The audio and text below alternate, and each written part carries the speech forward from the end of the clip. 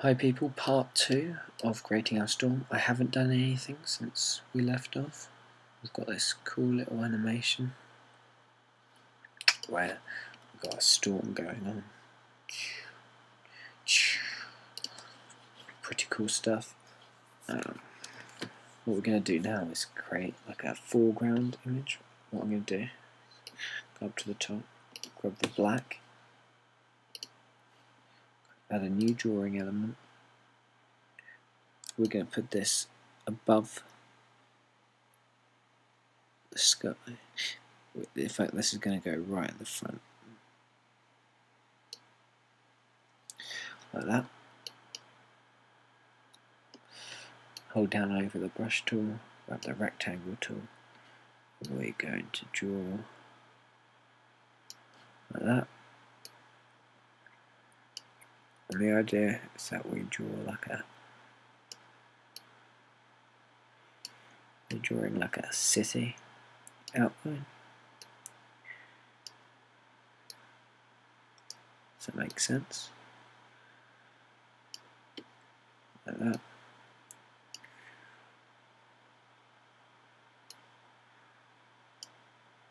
And then we can grab our fill bucket and just fill in all the gaps. So then we've got this city outline as well, which is just looking pretty cool. So we've got a storm going on.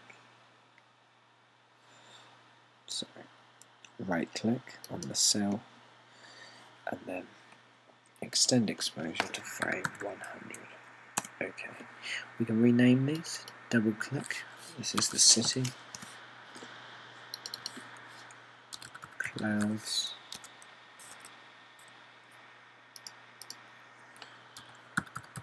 Clouds 2, etc, etc. I'm not going to do it all. And speed G for background. Give it a return key to finish entering the text. And now we've got this cool city.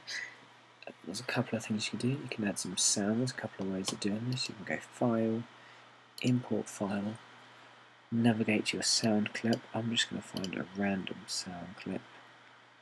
There we go. Open. And as you can see, it adds it to here. It adds it to the timeline. You double click, then you can move it along. And as you can see, you get a scrubbing sound as well. I don't know what this is a sound of. It's a sound of like an earthquake effect. Used to play short film. But obviously you'd want to have a thunderstorm. So yeah, a couple of extra. I'm just going to go over to exporting. What you want to do is go export movie.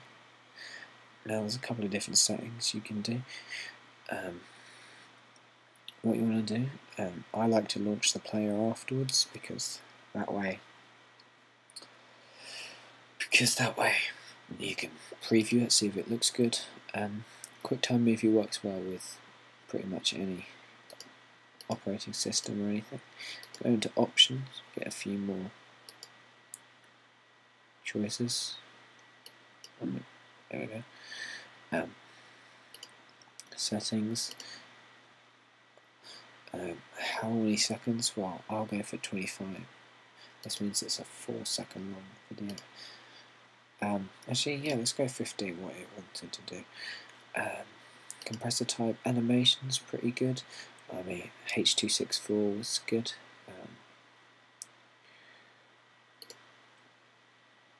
I'll just go high for now, but best you want to do. I'm going to do a faster encoding. Here's a preview. Obviously that looks pretty cool, so I'm happy with that. Let's go OK. Sound. I'm not going to do sound, but you want to go into there. Go for the settings. You can choose mono or stereo, 16-bit. And here's some different compressors. Apple lossless is really high quality. We've got MPEG type audio. Prepare for internet streaming. You've got a couple of options here. I'm not going to prepare it, so okay.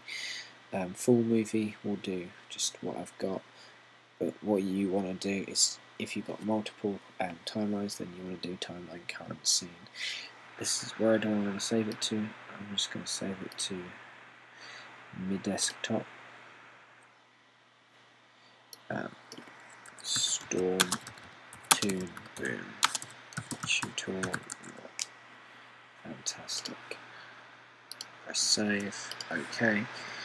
Shouldn't take too long. I'm not sure about H.264. But generally speaking, it doesn't take too long.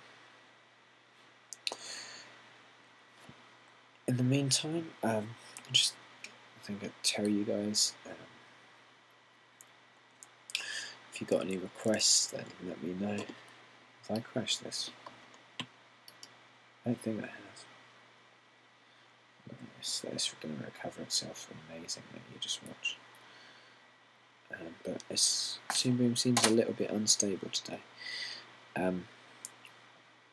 Final Cut Pros I really like now. I'm looking to buy the new one. I'm going to get it brand new because I don't want to be academic anymore.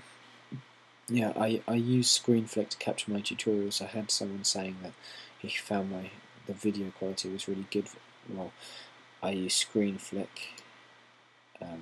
Won't let me go into it now, but ScreenFlick, and once you've recorded the video, record the full screen, and then you save it as a 1280 by 720 HD, which is really cool,